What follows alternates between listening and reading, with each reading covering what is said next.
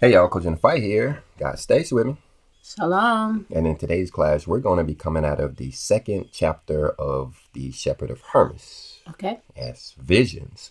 Talking about Hermas's neglection of his talkative wife and his lewd sons. Okay. Or his disobedient children. Okay. We're going to find out in this video that this is a big deal as far as the service of our Father is concerned, because it not only got Hermas in trouble, we learn in a book called The Shepherd of Hermas, but this also got Job in trouble, and even Adam. The same thing. The same thing. Mm-hmm. Talkative wives and lewd children. Okay. Well, back here with Adam, it's not so much to do with the children, because they weren't born yet when Eve had her expedition with Satan there in the garden. Mm-hmm. But the thing I want to bring out in this video, and this is a little bit early for this, those who watch it again, this will make perfect sense. But if you would, go ahead and read verse 17. Okay. This is Genesis 3:17. And unto Adam he said, because thou hast hearkened unto the voice of thy wife, and hast eaten of the tree of which I commanded thee, saying, thou shalt not eat of it. Cursed is the ground for thy sake. In sorrow shalt thou eat of it all the days of thy life. So why did Adam have to go through this? Because he hearkened to the voice of his wife. Because he hearkened to the voice of his wife. All right. So we'll come back to that. Just wanted to mention that because of the relationship between Adam's suffering and his wife. Now let's go over and let's look at Job. Plenty of people have talked about Job and all that he go through. You know, this book of Job is pretty long. Mm-hmm. It has a lot of details of his friends, you know, trying to console him on everything that's happened to him. Right. But we're going to look here in chapter 1, mm-hmm. which is oftentimes overlooked because we want to get at the root cause of why this all happened to Job. And what we're going to find here is that this is the same thing that happened to Hermas and is the same thing that's happening to us now. Okay. Matter of fact, let's go ahead and just read it. Verse 1. There was a man in the land of Uz whose name was Job. And that man was perfect and upright, and one that feared God and eschewed evil. So he's perfect. Right. The scripture's calling him perfect. Mm-hmm. Right? Scripture never lies. So this guy was upright and one that feared our Father. Right. He hated evil. Mm-hmm. All right, let's read verse 2. And there were born unto him 7 sons and 3 daughters. So he had 10 children. And you see there in verse 3 that he has a lot of sheep, a lot of camels, a lot of yoke. This is a very wealthy man. Mm-hmm. Says he's the greatest in the East. Right. Most wealthy man in the whole East of the world. Mm-hmm. But look at verse 4. And his sons went and feasted in their houses, every one his day, and sent and called for their 3 sisters to eat and to drink with them. Now, here's the most important verse in all of the book of Job. Right. I mean, it has over 30 chapters in it. Mm-hmm. But this verse right here, we got to understand because this is why Job got in trouble. Okay. You read it there. That his sons went and feasted in their houses, everyone on his day. Mm-hmm. Now, what is his day? So you're probably one of the only persons I've ever heard say that his day is his birthday. Yeah, and I kind of got that intuitively, but I'm looking here at some other translations and it wasn't absolutely necessary because when you look in the Amplified version, it has parenthetically that it was his birthday. Right. But the Common English Bible says that it was their birthday. Yeah, when you say that, when it specifically says that it's his day, it starts to make sense that it was his birthday. Yeah, I'm glad I'm looking at these other scriptures because I've caught a lot of flack over the years. Yeah. As people question, you know, why are you saying this is his birthday? And I'm like, what else is it? Like you said, it's his day. Well, I also was wondering where you get that from, too. Intuition. What makes you say that? I don't know about that. But now we're looking at this scripture and it says it clearly, you know, there's several translations that don't say his day, you know, which that's all it could be, is his birthday. They were celebrating birthdays. Right. So let's go on to verse 5. And it was so, when the days of their feasting were gone about, that Job sent and sanctified them, and rose up early in the morning and offered burnt offerings according to the number of them all. For Job said, it may be that my sons have sinned and cursed God in their hearts, Thus did Job continually. So here these people have had these birthday parties. These 10 sons have invited their brothers and their sisters over to celebrate birthdays. And here is Job realizing that these people probably done messed up. Now, we have to go back to the first verse where we've learned that Job is perfect. Right. So Job didn't go to the birthday party. Right. Job is sitting at home crying for his children who are cursing themselves because of these birthday parties that they love so much. And then here we see in verse 5 that he's actually trying to sanctify them, clean them up, get that evil off of them. And he's trying to make burnt offerings to appease our Father for their sins that they've committed. But we learned that it didn't work. Right. Job had to go through it. Right.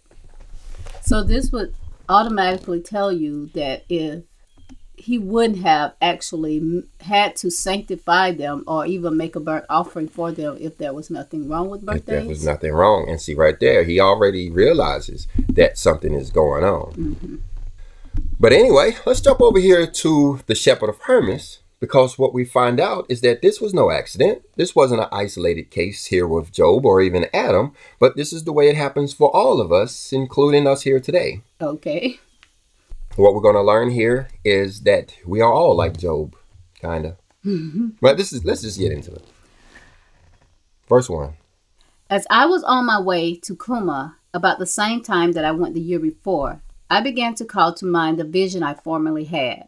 And again, the Spirit carried me away and brought me into the same place in which I had been the year before. Now, like we said, this is chapter 2 Right. of the first section in the book called The Shepherd of Hermas, which we know as visions. This is vision 2, when once again, Hermas, in the middle of this dream that he's having, is coming face to face with this angel of this church that's giving him this message that we're going to read here. Right. This is a very important book. You guys should check it out. Maybe after this video, but we're going to go on to verse 2. And when I come into the place, I fell down upon my knees and began to pray unto the Lord and to glorify his name, that he had esteemed me worthy and had manifested unto me my former sins. So again, this is Hermas receiving this vision. Right. Of course, these visions are important. We all don't get these. Not everybody gets to hear from our Father directly in the form of a vision. Right. So this is a big deal. And when I arose from prayer, behold, I saw standing over against me the old woman whom I had seen the last year, walking and reading in a certain book. I just want to give you a little bit of background here so we have a little bit of understanding of what's going on for those who haven't read the book. And she said unto me, Canst thou tell these things to the elect of God? I answered and said unto her, Lady, I cannot retain so many things in my memory, but give me the book and I will write them down. So here we are getting into the important stuff. Okay. Where you have this figure, this lady who is the representation of the church, the whole body of the church as a whole. She is the church in this vision that Hermas is having. And she has a message for the elect of God. And she's asking Hermas to share it. Right. Now here, I realize this is a book. It's kind of a parable too, where we're all like Hermas and we're expected to share this message. This is one of the reasons why we focus so much on the Shepherd of Hermas, because we got to get this message from this book. The rest of the stuff, the lessons too. We have to get these messages if we want to see the kingdom of heaven. Right. This is where we learn how to live in the kingdom of heaven out of the Shepherd of Hermas. Too bad they took it out of our Bibles, right. So that, you know, many people don't know about it, but or believe it. Or believe it. Some that, you know, but anyway, the kingdom of heaven is not for everybody. Like they said, the very few. And the few will be those who trust in the scripture. Right. But anyway, let's go on. Take it, says she, and see that thou restore it again to me. This book, this message that Hermas has the responsibility of sharing with the rest of us, or sharing with the elect of God. As soon as I had received it, I went aside into a certain place of the field and transcribed every letter, for I found no syllables. Now here it is. He's telling us that the book was written in Hebrew. Little side note, because Hebrew uses letters. They don't really use words. The letters themselves have meanings. And so when you put combinations of letters together, they form words. But he's only getting the letters. And so now he has to go try to figure out the syllables. That's just the way Hebrew works. Right. But anyway, let's go on. And as soon as I had finished what was written in the book was suddenly caught out of my hand, but by whom I saw not. So you remember Hermas is still in his vision kind of thing. Right. You know, so there is some supernatural a little bit here. Let's go on. After 15 days, when I had fasted and entreated the Lord with all earnestness, the knowledge of the writings were revealed unto me. Now, the writing was this. Now, just as an aside note, this 15 days is talking about 15 years. We've talked about it in several videos. We used to, cover the prophecy aspects of the Shepherd of Hermas. And it has a lot of prophecy in the book. It tells you when the tribulation is. It tells you what's going to happen during the tribulation. Of course, it's, a little metaphoric, but it gives a lot of information in here. Mm-hmm.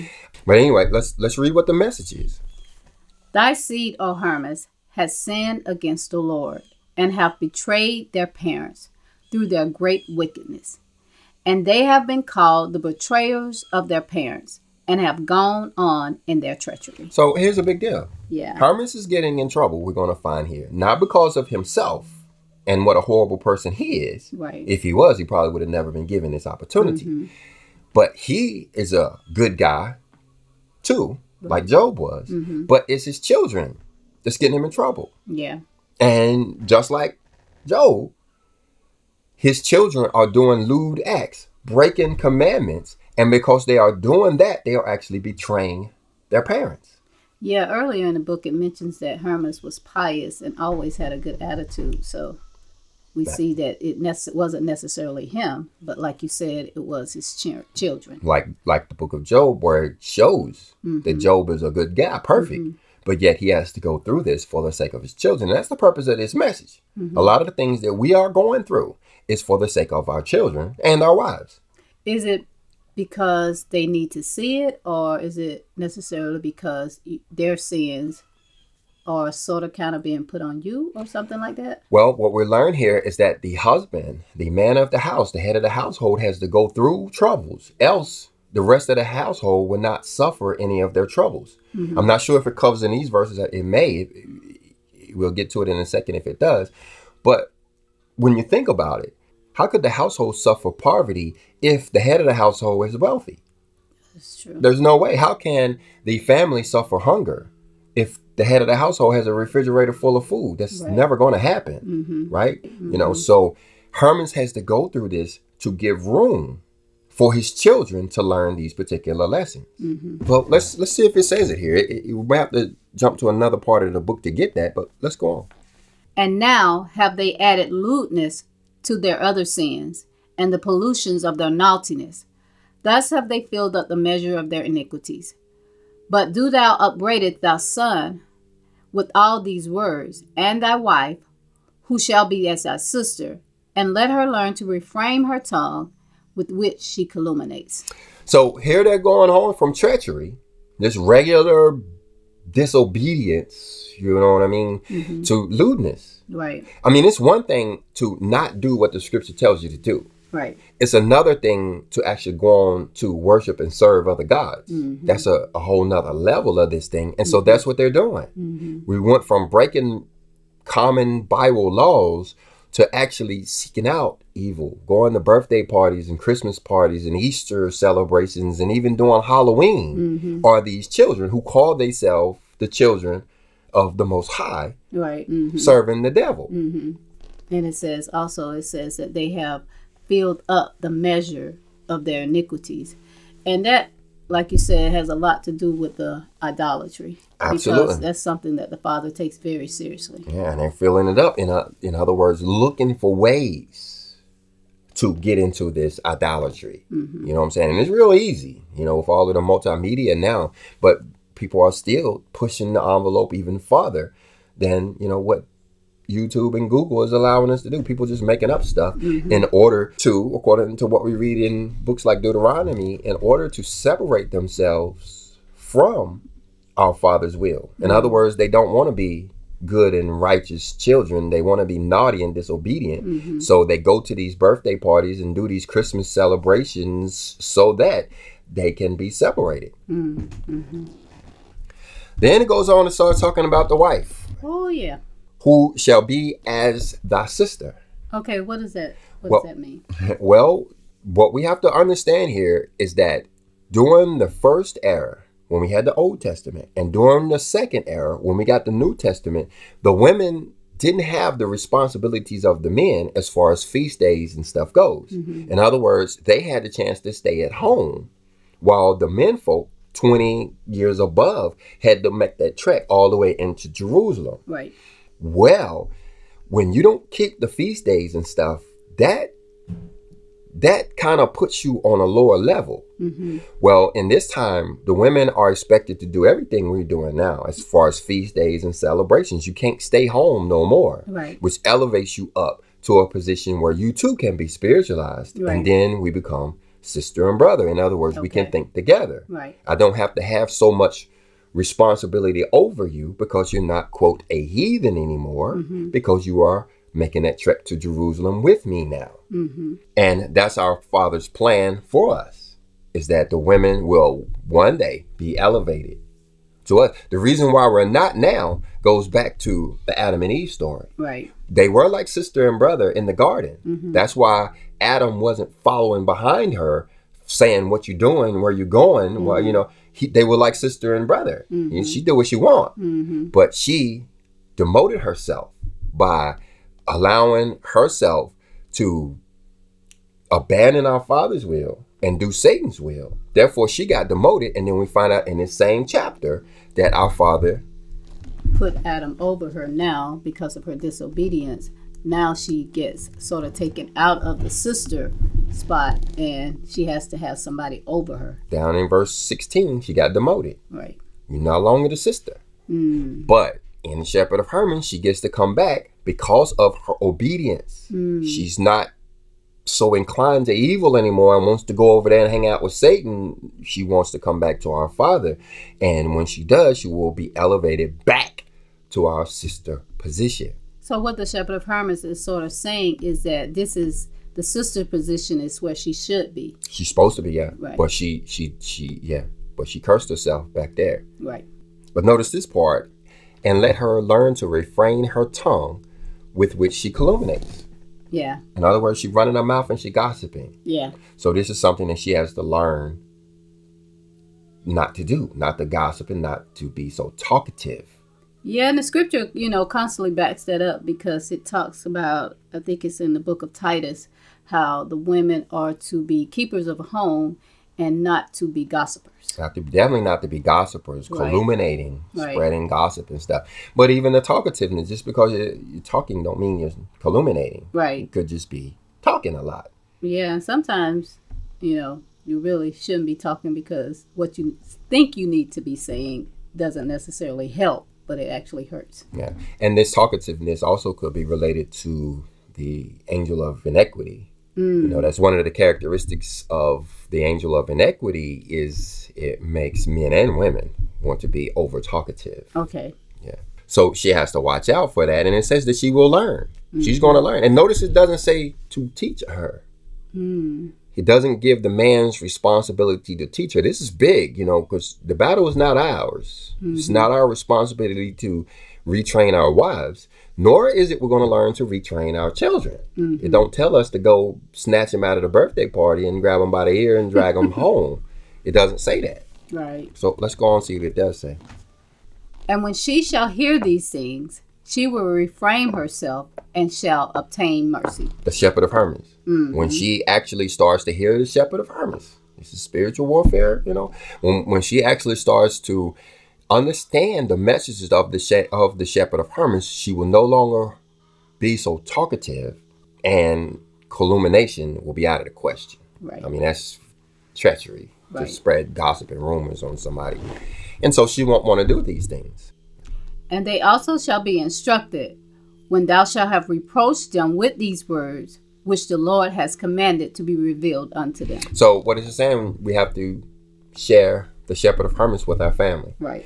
As men folk, as the head of the household, this is probably our number one responsibility as far as our families goes. Mm-hmm. It's the Shepherd of Hermas. Mm-hmm. Because not many other scriptural texts, and of course none of the secular texts, will tell you how to act in order to be in the kingdom of heaven. No other scripture gives this level of instruction like we get in the Shepherd of Hermas. Mm-hmm. I mean, this is the vision one. This is kind of the opening book. But by the time you get to the third part, right, similitudes, I mean, you're really getting a breakdown on humanity and why we act like this as a whole. Mm-hmm. And then armed with that knowledge, we can start to correct ourselves, getting where we're supposed to be. And this is what it says our children will do if we give them this book, if we share this with them. Right. All right, so let's go on. Then shall their sins be forgiven, which they have heretofore committed, and the sins of all the saints who have sinned even unto this day, if they shall repent with all their hearts and remove all doubts out of their hearts. So after they read the book, then they get the opportunity for repentance. Right. Because you remember who the shepherd is. He is the angel of repentance. Yes. He has the sole responsibility over repentance. In other words, if he don't put it on our heart to be repentant, we will never be repentant. And so according to what we're reading here, we ought to share the book with them. They ought to read the book. You can't just give it to them and they throw it on the shelf. Once they read this book, maybe even a few times, getting to understand it. I know I've read it 50. But once they've read it a few times, getting this message on their heart, then they can start to move away from this lewdness, giving them a chance to go on to enjoy the kingdom of heaven. Else they're going to die out with the rest of humanity. Right. All right, so let's go on. For the Lord has sworn by his glory concerning his elect, having determined this very time, that if anyone shall even now sin, he shall not be saved. This is talking about the day of the Lord. And, you know, we have a chance to get right, but we have to get right. There's coming a day when our sins will be held accountable. That's what this scripture is here for. So that when this day comes, we'll know how to act. Well, what this is saying is, when this day get here, if you commit a sin after that, you're going to get punished for it. So now is the time for your children and for your wife, you know, to start correcting those things that are getting them in trouble. Because like you said, there's a time when they're not going to be able. And I guess it's going to be sort of like in the days of Job, where the whole household gets punished just for the sins that they haven't repented from. Yeah, you're right. Because when you look back at Job, it's like they were having birthday parties up here in verse 4. And Job is trying to get that sin off of them in verse 5. And we see Satan shows up in verse 6. But nothing bad happens until you get down here into verse 16. Yeah. So it's like these activities, these lewd activities is going on and going on and going on until this day when all of them die. Well, you know, some of us might say, well, you know, that was his children. But, you know, if we remember back in Job, you can prove that his wife was talkative. This message is also for his wife, because she even made the statement, why don't you go on and curse God and die? So that's just nothing but just being talkative, just saying stuff out of your mouth. Stuff that's not even necessary to say. You're right. She's saying some stuff she shouldn't be saying here in this situation when her children has died too. You could imagine the things she says when things are going her way. Right. Yeah, so she definitely would have been talkative. Good point. Yeah. And then you see down in verse 16, you see it starts talking about those that are over the church. Right. Right. So it kind of starts changing gears here for the ministers of the church. What it's saying is that they have to turn their ways towards righteousness. In other words, they have to start teaching what the scripture actually says so that they will receive the promises of the Bible. Right. Otherwise, they're going to get the curses of the Bible. But we're trying to focus on our families here, not necessarily those other ministers outside of our household. So let's jump down to verse 21. But thou, O Hermas, remember not the evils which thy sons have done, neither neglect thy sister, but take care that they amend of their former sins. So, how does this work? You're not remembering the evils that they've done, but yet you're taking care to amend their former sins. Is it saying that you continue to pray for them? That's the only thing you can do, else you're just reminding them of what they used to do or something. Or maybe you're just there with them now to commit to prevent them from going to the birthday party or something. What I'm not gathering out of this is we need to go correct them. This is not the message of this book, nor the message of the scripture, that is our responsibility to correct anybody. Well, you see that Job didn't actually go to them and start fussing with them and fighting with them. he actually just started making the sacrifices unto the Father for them. Is that right? Okay, so Job was trying to amend their sins. Yeah. Yeah. But it don't say Job could have did it. It's kind of says they have to do it. Yeah, but take care that they amend for their former sins. And that's because right. they never did, they perished. Yeah. But I think 22 gives us some hints. Let's look at 22. For they will be instructed by this doctrine, if thou shalt not be mindful of what they have done wickedly. But it's saying they will be instructed by this doctrine. So they definitely have to read it. Again, it's saying that to give them this book and, have them to read it. Our children have them to read this book. And like I said, I've read it before and it will work. Matter of fact, I'm remembering now how we were going through a period when our children, when we would find them arguing and doing stuff, we would have them to read the Shepherd of Hermas. Yeah. Yeah, so, and it would work. They would come back with a better attitude. So I guess we could chalk that one up to intuition as well, because what it's saying here is that all of them need to get it. Yeah. We need to share the Shepherd of Hermas with all of these family members so that they can gain this instruction. But then notice how it says, if, which we always say is the most important word in the Bible, if thou shalt not be mindful of what they have done. And that's talking to Hermas. Talk to Hermas, yeah, saying not to be resentful, because these people have been doing stuff to Hermas. Right. You know, you got to remember, to the wicked person, righteousness is an abomination. So whereas Hermas would have been pious and perfect, and his children and his wife, who were not, would have been looking at him with evil eyes, looking at him with wickedness, and even treating Hermas bad. Right. And so what Hermas is being instructed is to let them be instructed by this book, and don't be resentful trying to remember what it is that they did. Yeah, so I guess he wouldn't go around, well, I remember you did this and I remember you did that. And I think that backs up when it goes to verse 23, when it says, for the remembrance of evil worketh death, but the forgetting of them eternal life. So we have to forget the evils from these calumniating wives and these lewd children, and share the Shepherd of Hermas with them, and stand back and let our Father work it all out. So I'm going to ask you, is that hard to do when somebody has some way seems intentionally like tried to do evil to you or sabotage you or stuff like that? Is it hard to forget and start, actually, actually start seeing them in a good light instead of a bad light? Yes, it is, until you get the understanding from a book called Second Baruch.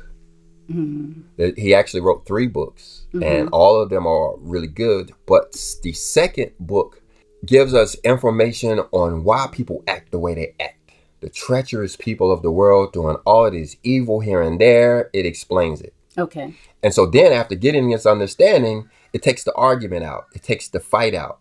This is one of the things that we learn about in spiritual warfare, coming from our teachings on the Jezebel spirit and strife. Strife, the angel Barachiel, is the frustration of strife. And when I learned that, I read all of the books of Baruch. And the thing about Second Baruch is that it teaches you what's going on here, for the lack of a better word, so that when you see these people doing things against you, instead of being angry with them, you more pity them and you more feel sorry for the fact that they're in this situation. They're not there by an accident. Right. And a lot of them are affected by demonic spirits and all of this that they can't handle or deal with.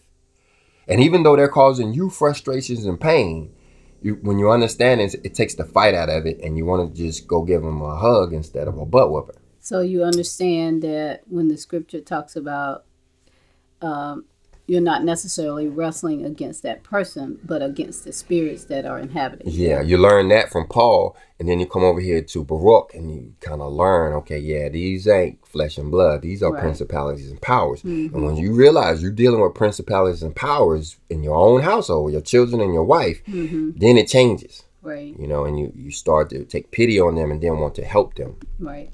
And that should be the overall message from this video, and even my whole channel. Scripture is it. That's what I mean, we have over 1,000 videos, lecture videos up, and they're all about scripture. You know, we get all of our information from the scripture, and these books that we're talking about here are extremely important. Some people have never heard of these books. Right. But you have to remember that those in charge of our religion, those in charge of the religion of the world, don't want you to know this, because with the scripture, you don't need religion. Religion is the replacement for scripture. Okay, yeah. Yeah, and so there are those behind the pulpit who would rather you not know about this. Right. And they're doing a good job of it, but we're learning it, so let's go on. Okay. 24. But thou, O Hermas, hast undergone a great many worldly troubles for the offenses of thy house, because thou hast neglected them as things that did not belong unto thee, and thou art wholly taken up with thy great business. So Hermas is out here running his business. Hermas has been neglecting his family, has not been raising them right. Could it be that when it says as things that did not belong unto thee, he is saying, well, that ain't got nothing to do with me? Well, yeah, he's in his house. You can imagine Hermas in his house with all of his wife and his children, but he's concentrated on himself and his business. So he gets up in the morning, leaves the house at, you know, in the dark, goes to work, does his work, gets back home after dark, you know, gets his shower and his food, gets back in, gets into bed and gets ready for the next day. Where is the interaction with his family? Where's the lecture? Where's the Bible studies? Where's the fatherhood? Where's the husbandry? Hermas is concentrating on his own stuff as if these people don't even belong to him. They just living in his household. That's a lot of that going on today, where people have, you know, it's not so much as a family doing stuff together. Everybody's doing their own separate doing their own individual thing, and you can't wait till they get 18 years old so you can kick them out of the house, right? You know, and go on. Well, that's kind of what Job was doing, and you know, Hermas saying a lot of us today, you know, I got some of this to make up for myself, and that's why we're doing this video. Right. Even, you know, within our house and in our community, and especially, I guess, with a lot of people in my family, you know, our children being 21 and 20, our older children still live, you know, under our roof. And a lot of people are like, well, why aren't you sending them out to do their own thing? You know, you're actually stagnating them by having them to live, you know, under your roof. But I don't know. What do you say to that? Yeah, well, I say I lived it. You know, my firstborn son, as soon as he turned 18, you know, I put him in the military. You know, him and I had a discussion. I was probably a little bit more influential than I should have been, and he ended up in the Air Force. Well, I'm not making that mistake with any more of my children. You know, they can stay here for forever if they so desired, but they'll have to be obedient to the scripture to do so. Right. Else, you know, we're subject to some of these curses. And I hate, you know, something to happen to anybody, you know, especially my children, because of all this going on here. But I don't think this is the case. I'm not gathering this from this, that the children are going to die this time. What I'm gathering is that they're going to go through something that's going to convince them that they need to stop with these lewd acts. Right. But let's go on, because I think it says it here.